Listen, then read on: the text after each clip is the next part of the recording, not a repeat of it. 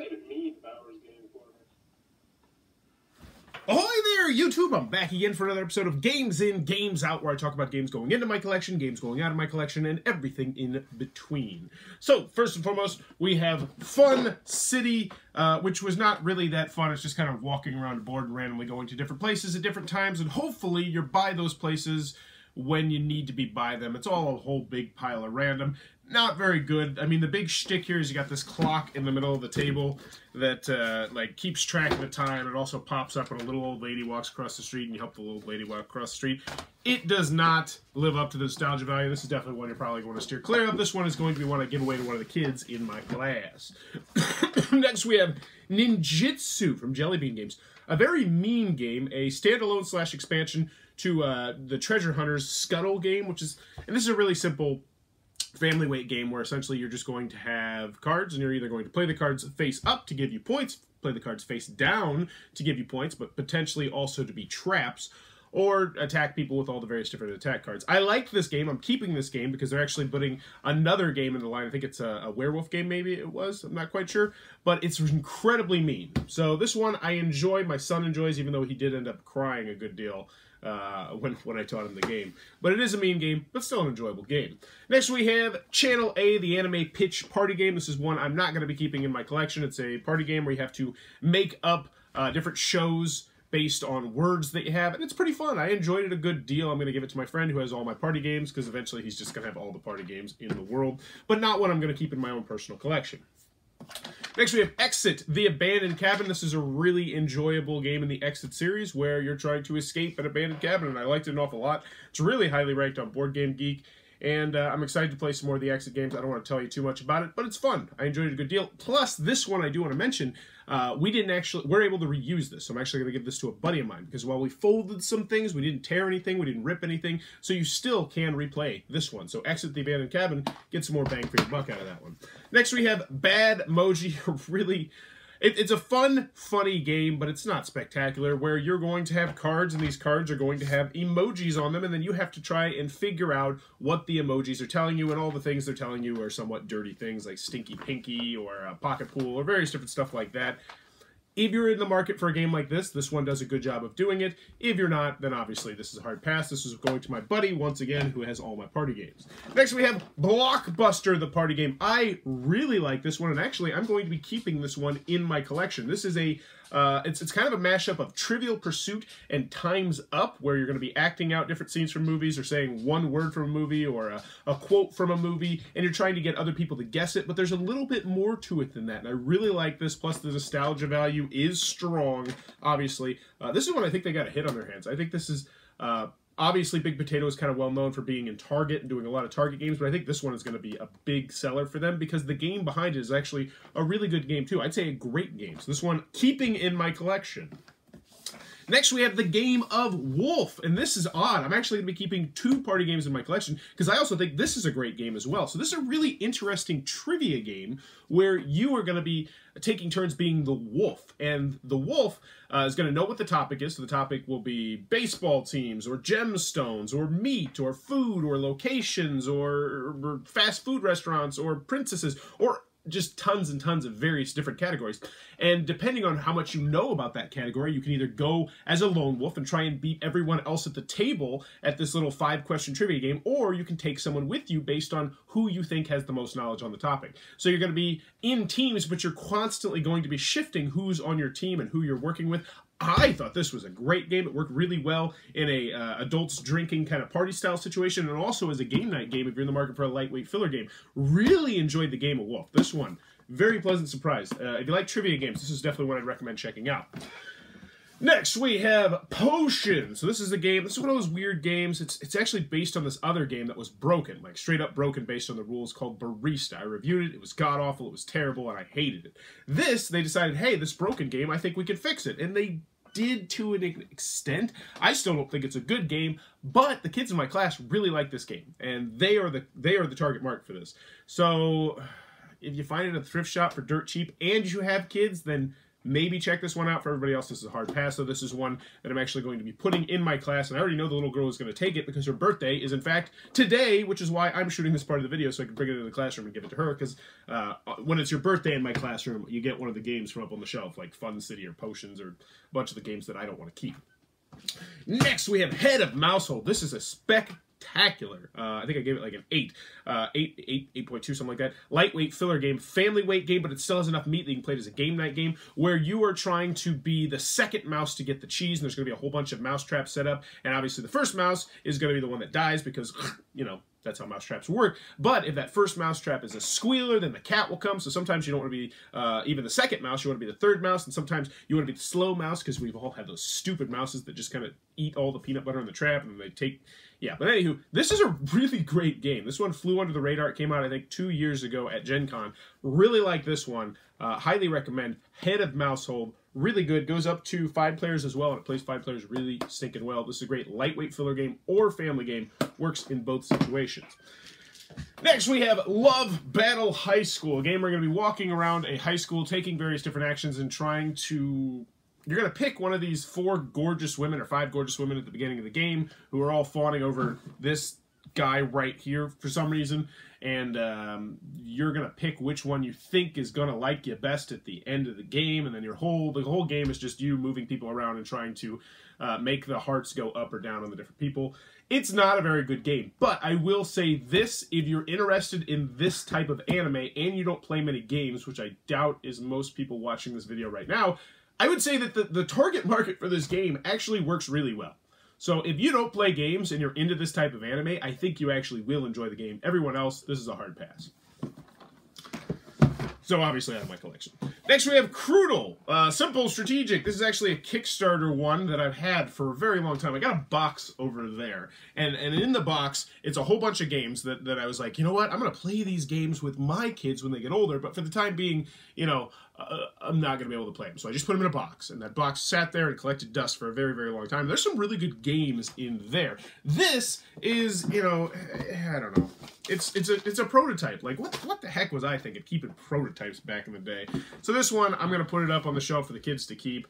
And I know it is a solid game. I don't remember anything about it, but whatever. What was I thinking? Now I got so many games. I'm just overflowing with games. There's games coming out of my ears, and I'm keeping freaking Kickstarters from 6 years ago. Next we got Heroes Welcome, Merchants of Dragonreach. This is a good game. I thought it was a very good game, but it just didn't do enough for me to keep in my collection, where essentially you're going to be playing as these goblin merchants, and the heroes are going to go off and they're going to fight bad guys, but you're going to armor the bad guys, and then when the heroes come back, they're going to bring you the armor, and then you'll take apart the armor, and you'll build more armor, and it's like this big cycle. It's a really interesting game.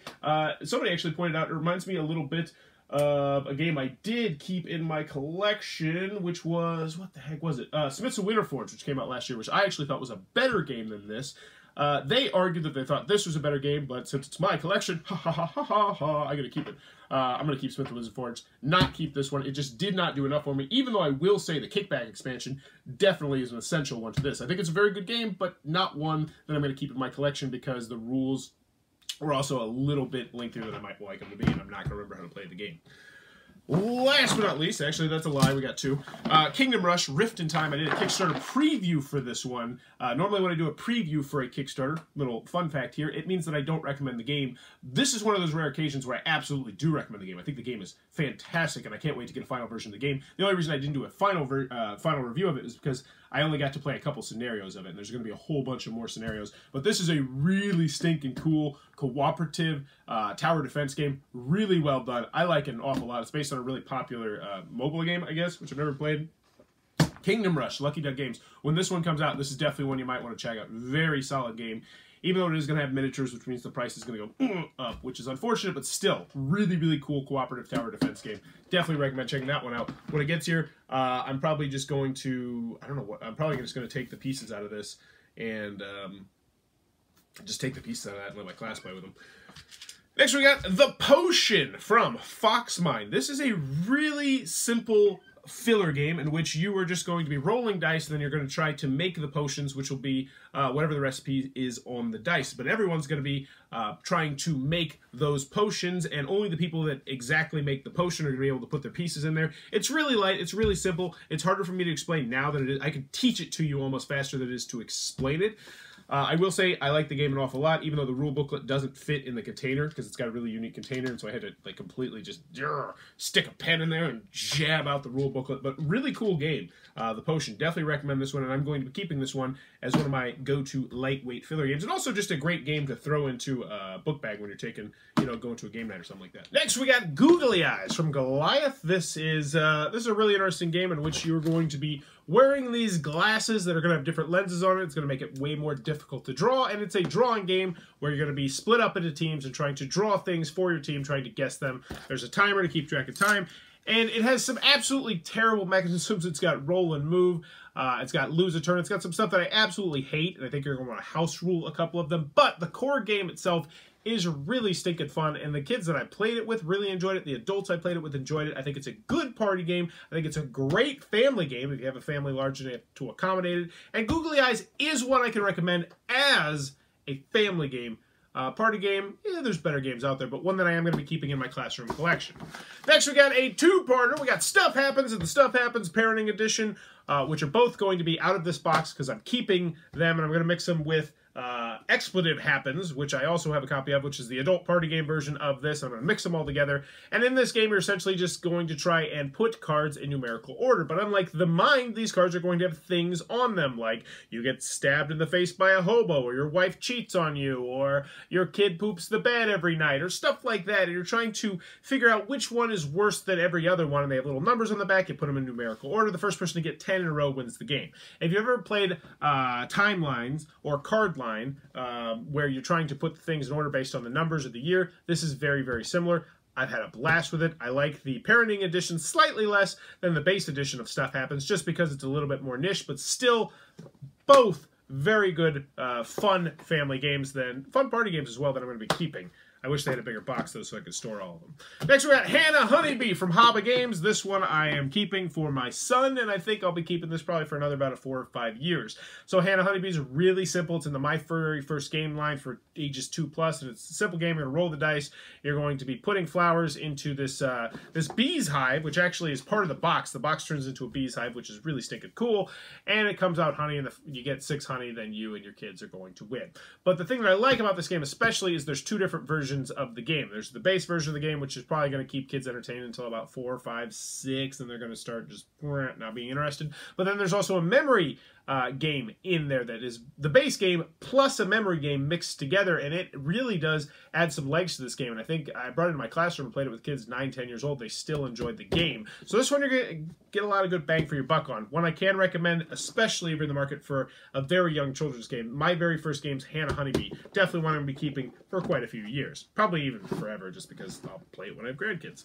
Next game that we have going out of the collection, we have Alice Matic from Japanime Games. So, this is a really stinking great game, and I can't remember much else about the game. The box doesn't tell you much. It's a really weird shaped box. I think it was an area control game, if I remember correctly, and I remember thinking it was great. A hidden gem, a true hidden gem in our hobby. But since I've reviewed it, and I played it, and I played it, and I reviewed it, and it's went on my shelf, and it's been sitting on there for 2 years, so it's gone. Because the theme does absolutely nothing for me, the artwork does absolutely nothing for me, and I know it's a great game, but I have no desire to open it up and figure out why. So it's gone. Even though I know it's great, which is unfortunate. Continuing onward, we have Heart of Crown, the Path Before Heaven expansion. If you've never played Heart of Crown, it's a deck builder for Japanime Games. It's great. It's a Dominion killer for, I honestly think, even though I'm going to keep Dominion because I love Dominion. But it does a lot of things similar to Dominion, but I think some of them it does even better. And this is a small box expansion that's going to add, I believe, 10 new types of cards and a new princess, because that's the big mechanism of the game, is that you can get a princess, which is a really interesting decision, which princess you take and when you take the princess. This makes that decision even better, and if you have Heart of Crown, get this. Just that simple. It's a great, great, great expansion. Definitely one I can recommend. Of the 3 small box expansions I've played, this one is the best. So keeping that, putting it in the box. Next we have Exit the Forbidden Castle from Cosmos. This is 4 out of 5 difficulty, and I hated it. I hated every second of it. It was not fun. I did not enjoy it, and I love a challenge. I love to feel dumb, and this game made me feel dumb, but it felt dumb in a cheap way. We had 3 people working on it, and it wasn't fun, and the puzzles weren't great, and we would find the solutions because we just get so frustrated. We'd find the solutions and be like, how are we, no. Just no. It just feels like an exercise of like, ooh, look how clever we can be. At least that was my personal opinion. Now, I've seen some other reviews where people said that it's great and it's the easy one. And I'm like, no, dog. But I guess that's just how your brain works. Very personally, this is one that I did not enjoy, but it's not going to sour me on the series because I still like the Exit series. But this one, for me, was personally a dud. Not to mention some of them that you can replay them after you're done. This one, absolutely not. It is all busted up. It is all shredded. So this one's just pretty much immediately going into the trash. Next, we have Hydro Strike from Pressman. This is a game in which you are going to be essentially playing 2-player pinball where you got these little beep, beep, beep, beep, beep, and you're going to be trying to knock this ball back and forth. But if you get into the other person's goal, aka this little doodad that you're going to hit, they get sprayed in the face with water. And that's pretty much the whole game. Kids are going to love it. Adults are going to want to play it in short bursts because it is kind of fun to get sprayed in water and spray your kid in the face with water. It's great. Just that simple. If you have young kids, they're going to have a blast with it, but you need to know it's incredibly light, incredibly simple. This one is definitely one that I'm absolutely going to keep. If I didn't keep, my son would be super ticked off. I think this would be a great Christmas or birthday present as well. So Hydro Strike, one that my son is really enjoying. Both my sons, 3-year-old, 6-year-old, and all the kids in my class. We had a big tournament actually playing it. So definite recommendation if you're in the market for a very, very light mass market style game. Last but not least this time, we have the giant elephant in the room, which is the Batman Gotham City Chronicles game, which is one that I'm torn on. I don't know whether or not to keep it. Now, this is just the base game. I don't have any of the extra expansions. In my review, I slammed this game for a lot of things. For a lot of things. It's a pretty lengthy review. It's a pretty negative review in the cons, because, you know, I don't pull punches. And this game does a lot really, really terribly, but when it goes right, it's a great game, and it's an outstanding Batman game, which is where I'm having issues, because this is one of those games where it's like, do I keep it until my son is old enough to play it? Because I know we're going to get hours and hours and hours and hours and hours of amazing Batman fun out of this game, and maybe even acquire some of the expansions along the way, because you know they're going to milk this thing dry. Or do I get rid of it? Because it takes up a huge amount of shelf space, and I could trade it for cash or potentially other great games that I absolutely am chomping at the bits to play. And therein lies the question. So this is one of the first ones that I really have a difficult time deciding. I'm going to keep it, though. I am going to keep it. The way I see it is, the game itself is great, and I'm probably only going to play it if I have everyone here on a game night, and everyone knows how to play it, and everyone really wants to play it. Which will happen from time to time. So it will get played from time to time, I do believe. But the other reason is that I'm excited to see what new content comes out for it. I wanted to have the ability to mix the content if they ask for me to review the next one, which they might not because I slammed it pretty hard. And I know some companies aren't the biggest fan of that. And also, I'm going to play it with my kid when he does get older. So Batman Gotham City Chronicles is going to be staying in the collection for the time being, but I don't see it getting played too frequently unless, you know, someone in my game night happens to just be magically infatuated with this game from now on. But yeah, really hard game to review just because you wanted to love it. You want to love it so much. But man, the rule booklet, it's 50 plus pages of just anger. But there you go. That's Games In, Games Out. If you're enjoying what I'm doing, please be sure to click on that subscribe button down below. If you want to support the channel, click on that little Amazon Associates link down in the show note. Buy anything on Amazon. Throws a couple pennies my way. It really does help support the channel. And in the comments below, let me know what was the last game that you purged out of your collection. Well, for me, it was Alismatic Heroes. Duh. But what's the last game you purged out of your collection? As always, thanks for your time, YouTube.